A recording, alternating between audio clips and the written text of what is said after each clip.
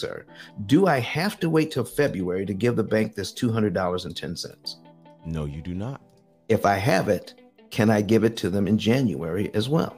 You definitely can if you have it.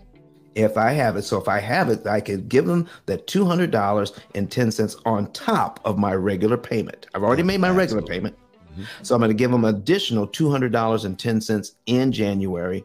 Do you realize all of this money goes to principal, and they have to subtract that from what I owe, from the $199,800.90.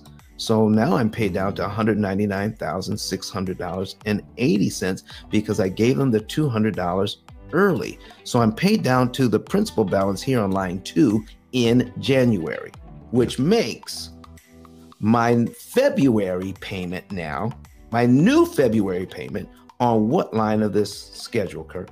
Line number 3. Exactly. So I'm paying $201.10 and $998.